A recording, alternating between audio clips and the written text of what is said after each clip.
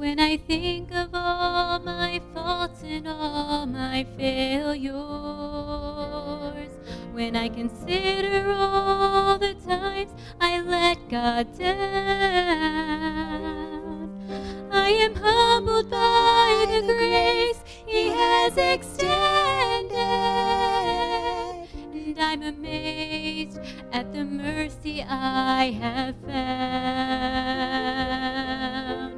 I could never earn His love on my own, yet every time I come before His throne, I stand redeemed by the blood of the Lamb. I stand redeemed before the great I am.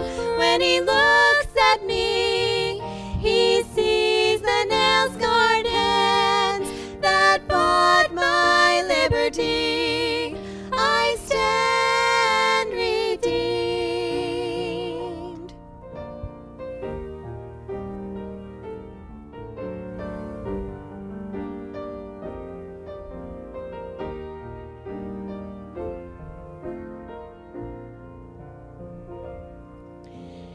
Even at my best, I am unworthy. I have nothing precious I can give. A broken life is all I have to offer, and yet it's a priceless gift to Him.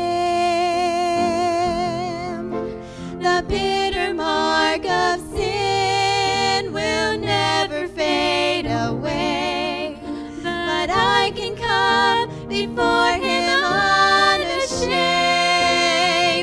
I stand redeemed by the blood of the Lamb. I stand redeemed before the great I am. When He looks at me, He sees the nail-scarred hands that bought my liberty. I stand redeemed. When He looks at me, He sees the nail-scarred hands that bought my liberty. I stand redeemed.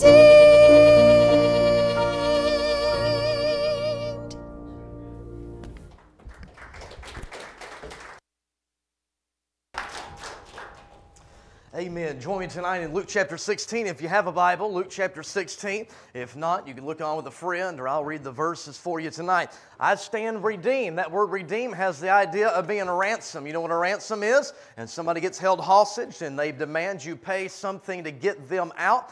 You and I were held hostage by sin, but thankfully Jesus Christ is willing to shed His blood on the cross to pay our ransom so that you and I can be redeemed and set free. Luke chapter 16 tonight. Thank you for being here in your place. How many would say this is the first time I've ever been to this church? I'm a visitor. First time? Anybody like that? Good. A few of you. Well, thank you for coming.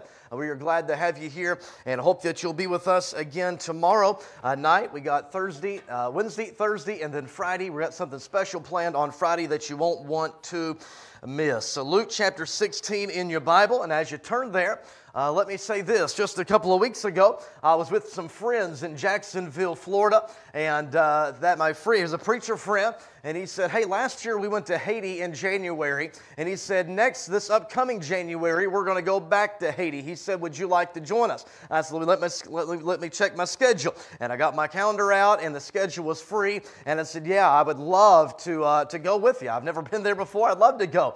And so after we put it on the calendar and agreed to go and got it scheduled, I started asking them questions. I'd never been to Haiti, so I started asking questions like, well, what's Haiti like? What are the people like? What's the food like? I mean, what's the weather like? Tell me about it.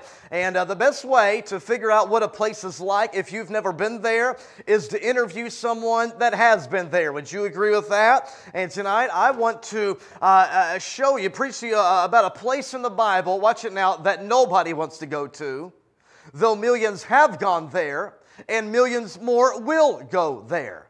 I want to preach about a place called hell tonight in the Bible. I want to preach a message entitled Interviews from Hell. Interviews from Hell. Notice the Bible says in Luke chapter 16, verse number 19, the Bible says, there was a certain rich man which was clothed in purple and fine linen and fared or ate sumptuously every day.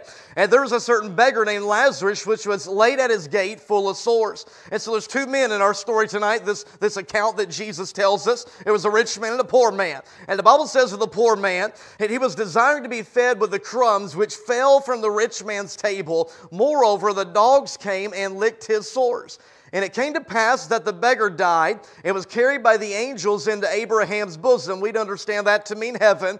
The rich man also died and was buried, and in hell he lifted up his eyes, being in torments. Jesus introduces us to two men here. One was a rich man and one was the poor man. The Bible does not tell us what the rich man's name was, but the Bible does tell us the name of the poor man. His name was Lazarus. And these two men lived lives that were polar opposite. One man lived in a mansion. He had purple clothing. That was a fine linen in that day. Cost a lot of money. He ate anything that he wanted to. The poor man Lazarus was the exact opposite. The Bible says that he was laid at his gate. The Bible says that the dogs came and licked his sores. He begged for the crumbs which fell from the rich man's table. And yet you continue reading, and both of those men died. And surprisingly, it was the rich man who died and went to hell, and it was the poor man who died and went to heaven. Hey, look it, when it's all said and done, it's not about what you have, it's about who you have. One man had Jesus, and one man did not have Jesus. Tonight, if we could pull the rich man out of hell, by the way, 2,000 years later, he's still there. If we could pull him up out of hell tonight, use your imagination and bring him to the Crossroads Baptist Church, to the Teen Extravaganza 2017, I would ask him this question in our interview tonight. I would ask him this question: what is hell like? And I believe on this passage right here, he would give us three quick answers. He would say, number one, hell is an actual place. Hell is an actual place. In fact, notice the Bible says in verse number 23, and in hell he lift up his eyes. Look right here. Hell's not a cuss word. Hell's not a word to describe the weather in the summer. Hell is not a joke. Hell is a real place with real people. You say, I don't know about all that. You say, I think I'd like to hear the preaching of Jesus a whole lot better. I don't think you would. Do you realize that Jesus preached more on hell than he ever did about heaven in the Bible? Mark it down. Hell is an actual place. The story's told of a young man who got saved. He became a Christian, and he started to get concerned about the young people he went to school with, his classmates. He went back to school and attempted to tell them about Jesus and how they could be saved. They started making fun of him and started giving him a hard time, and the subject of hell was brought up. And one of those young men asked that young man a question. They said, if hell is a real place, then where is it at? Well, that young man, just a new Christian, he hesitated for a moment, and then he said this. He said, hell is at the end of a Christless life. You can mark it down, hell is real. You say, I don't believe in a place called hell. You will one day, but it'll be too late. Hell is an actual place. Number two, hell is an awful place. He would say hell is an awful place. And from that point on in Luke chapter 16, the Bible really pulls back the curtain and gives us a glimpse of what hell is like. And it is an awful place. You say, what makes hell so awful? The Bible says in verse number 24, the last phrase, the man says, for I am tormented in this flame. I am tormented in this flame. Hey, hell is a place of fire.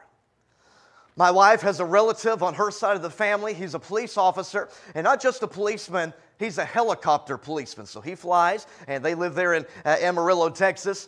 2 summers ago, there was the railroad in Amarillo, Texas made an error.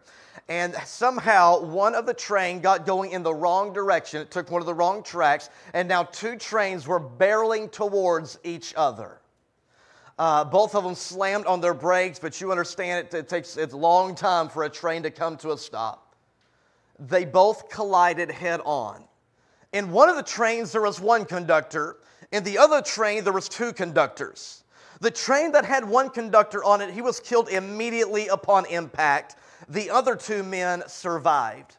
They called 911 and said, you got to help us out. We've been in a train accident. Would you please get someone here to get us out? The dispatch at 911 said, we're sending the firefighters. They are on their way. A few moments later, the train caught on fire.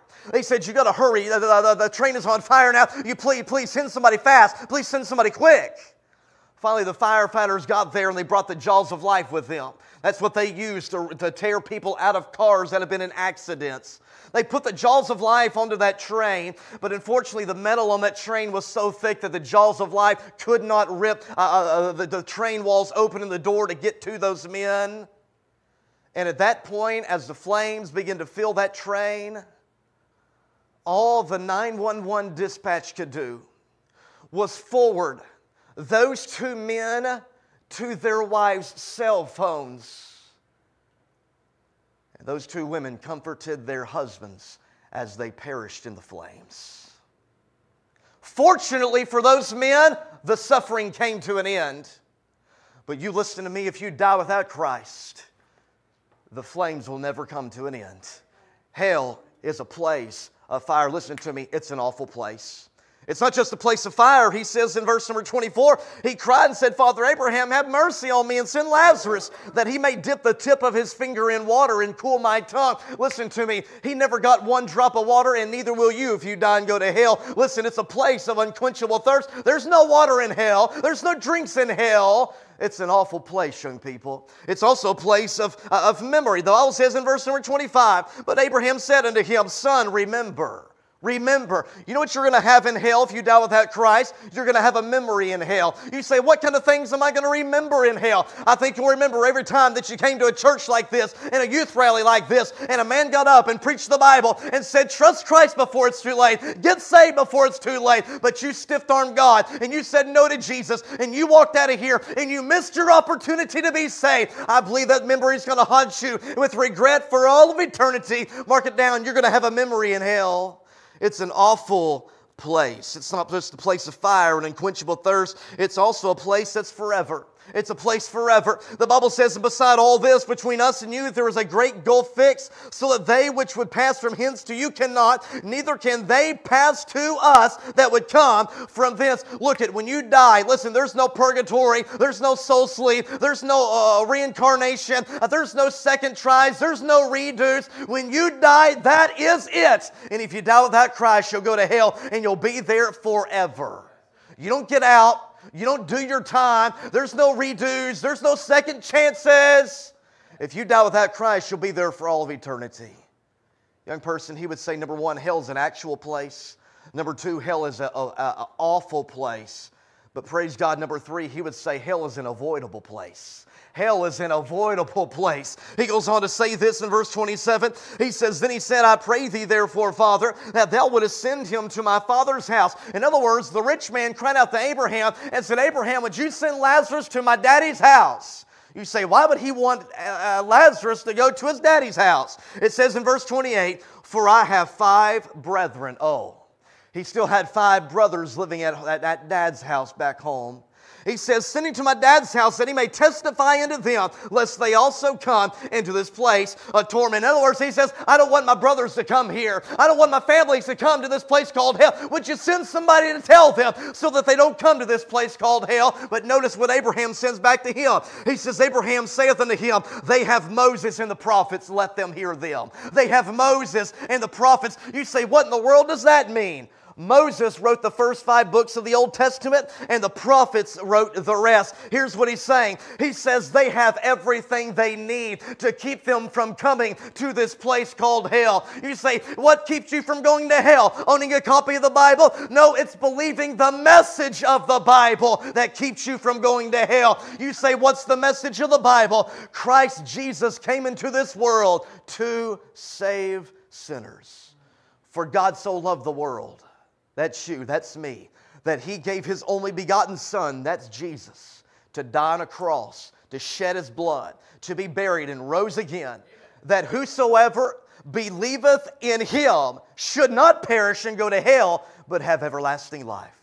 There's 2 people in this room today, those that are on their way to heaven and those that are on their way to hell. And depending on what you've done with Jesus will determine where you spend eternity. The Bible says, he that hath the Son hath life. He that hath not the Son hath not life. There's two types of people in here, those who have the Son and those who do not have the Son.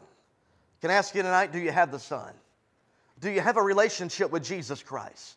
Do you know that if you were to die right now, that you would go to heaven? Or are you concerned that you may go to hell? Years ago, there was a story told of a Russian nomadic tribe. And this was a very strict tribe. They had very strict laws and harsh punishments if you broke the law. And one day, the people of that tribe came to the Indian chief. He was a very large man, strong man. And they said, "Chief, somebody's been stealing our things. There's things missing from our huts. Somebody's been stealing our things." And so the Indian chief gathered everybody around and warned them. He says, "The man that is caught stealing will receive 10 lashes from the whip." He thought, surely that'll put an end to it. A couple days later, they came back and said, "Chief, you won't believe it. Someone is stealing the things that belong to us. There's a thief in here." He gathered everybody back again. And he said, "This time, the man that is caught stealing will receive 20 lashes from the whip." A couple days later, it happened again. They came back to the Indian chief and said, "Chief, it happened again. Somebody has stolen our things." He gathered them together one more time and said, "Now the man that is caught stealing will receive 30 lashes. Listen, the only one who could withstand 30 lashes of the whip was the chief himself. That was a death sentence to anyone else. A few days later, the tribe erupted.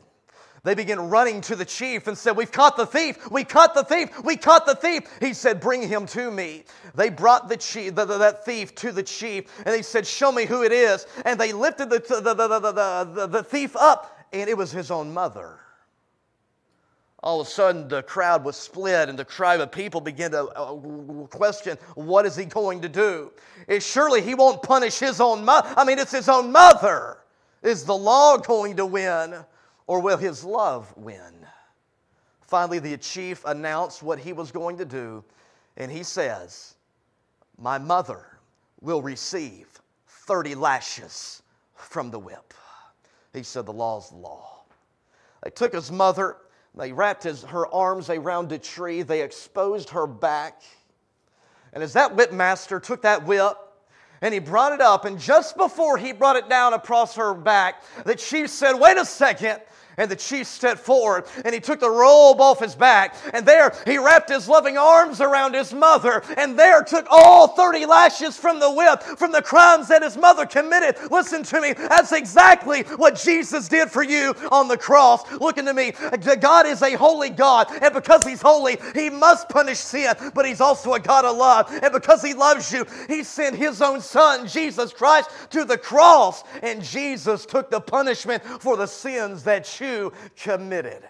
How many is thankful for Calvary and the cross and what Jesus did for you? He took your lashes on the cross. Sir, what is hell like?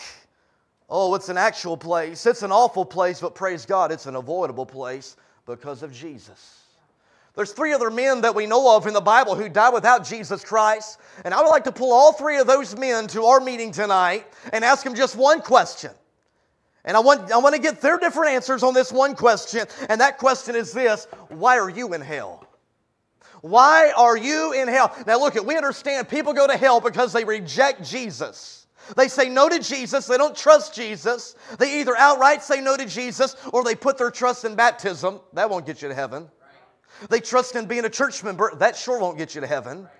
They trust giving money to the church. That won't get you to heaven. Only a relationship with Jesus will get you to heaven. If we could pull the first man out of hell, we would talk to this man, Judas. You say, Brother Taylor, Judas, that was one of the 12 disciples. I mean, that was the man who walked with Jesus, who talked with Jesus. He heard the preaching of Jesus. He saw the miracles. He saw the ministry of Jesus.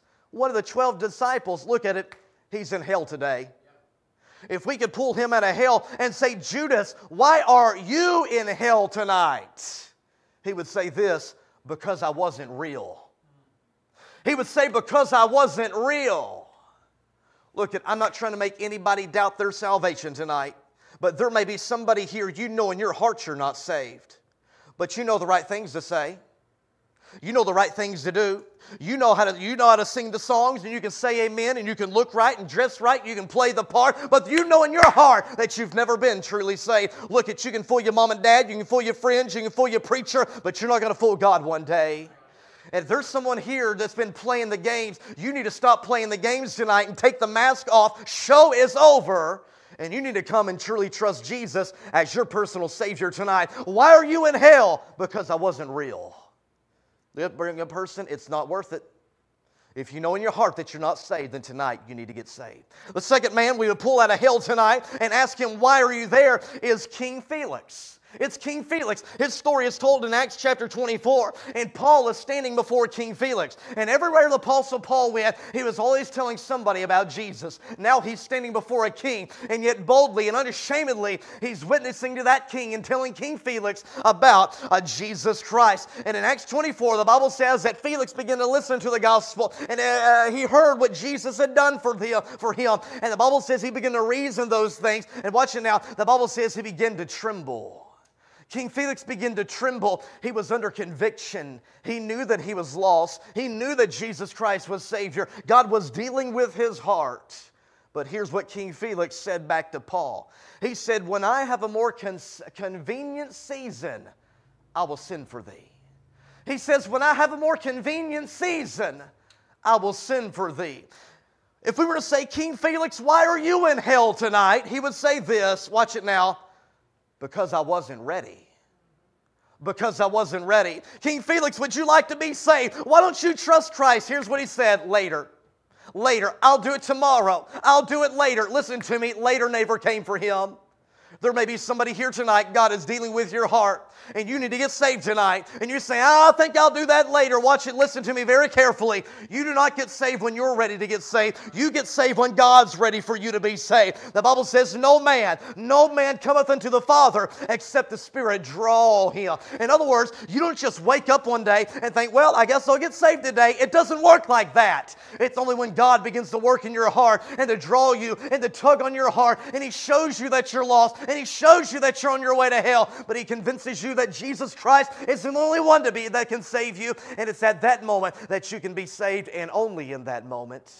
Tonight, if you're here and God is dealing with your heart, don't you put that decision off until tomorrow. A lot of young people will come to a service like this and hear the gospel, and they'll say, tomorrow. Listen, tomorrow's the date on the fool's calendar. The Bible says, boast not thyself of tomorrow, for thou knowest not what a day may bring forth. The Bible says, behold, today is the day of salvation. Young person, you may leave out of here tonight, and you may get in your car to go home, and you may never make it home. You could be involved in an accident tonight, and your life could be taken, and you missed your opportunity. Young person, if God's dealing with your heart tonight, don't you put that decision off until tomorrow or later, because you may not have tomorrow, and you may not have later. If you're here tonight and need to get saved, you need to trust Christ as your Savior, do it tonight. I'm begging you, don't put it off till later. King Felix, why are you in hell tonight? Because I wasn't ready. Notice lastly, the last question we'll ask the last man. It would be King Agrippa. King Agrippa, his story is told in Acts chapter 26 and verse number 28. And once again, Paul stands before him and he's witnessing and he's sharing Christ with King Agrippa. And he says, King Agrippa, I know that thou believest. And here's what King Agrippa said back to him. Watch it now. He says, Paul, almost thou persuadest me to be a Christian. King Agrippa, why are you in hell tonight? He would say this, because I didn't respond. Because I didn't respond. He would say I was that close. I wonder how many young people are in hell tonight because they came to a service just like this. The Bible was preached, the gospel was presented, and as the music began to play for the invitation, and it was time to come forward and be saved, oh, they would say, I almost stepped out. I almost went forward. I almost went back and met with a counselor and let them show me from the Bible. I almost made that decision, but I didn't. And because I did not respond, I'm in hell tonight. Young person, one day you are going to die. In fact, 100 years from now, every person in this room, you will either be in heaven or you will be in hell. And it all depends on what you do with Jesus. Can I ask you tonight, do you know Christ as your personal Savior? If you don't, then let's tonight get it settled. Every head bowed, every eye closed, no one looking on. Every head bowed, every eye closed, no one looking on. If you're here tonight and say, Preacher, I'm just being honest. If I were to die right now, after hearing what I just heard, Preacher, I don't know that I'm saved. Preacher, I don't know that I'm going to heaven. Preacher, no one's ever taken a Bible and showed me how to be saved. But tonight God is dealing with my heart. I would like to trust Jesus as my personal Savior. If that's you, I want you to raise your hand. Put it high enough that I can see it. I see this hand. Anybody else? Anybody? I see this hand. Thank you for your courage. Anybody else? Preacher, pray for me. I've never trusted Jesus as my Savior. I've never made that made that decision before. Listen, no one can make that decision for you. Your mom can't make that decision. Your friend can't make that decision. Only you can make that decision. And friend, it's as simple as asking Jesus Christ into your heart. And tonight, if you would call on Him, the Bible says, for whosoever shall call upon the name of the Lord shall be saved. And if you would call upon Him tonight and ask Him to save you, He would come into your heart, forgive you of your sin, and you can leave out of here tonight knowing that you're on your way to heaven. You'll never have to fear going to hell again because your sins have been forgiven. One more time tonight, if you say, Preacher, pray for me. I'm not sure that I'm going to heaven. I'm concerned about that. Would you raise your hand one more time tonight? I see this hand. I see this hand. I see that hand. 3 hands. Here's what we're going to do. In just a moment, I'm going to pray. And then when I say amen, I see this hand. When I pray, I'm going to have us all stand to our feet. As soon as I say amen, we're going to stand. And as soon as you stand to your feet, the piano will begin playing. And if you raise your hand tonight saying, I need to get that settled. I want to talk to somebody. We are going to have men and women in the back. They're counselors. They have Bibles. And they will sit down with you and show you from the Bible how to receive Jesus Christ. Friend, if you need to make that decision, I'm pleading with you. Make it tonight. Father, bless this invitation in Jesus' name. Amen. Heads bowed, eyes closed. Would you stand to your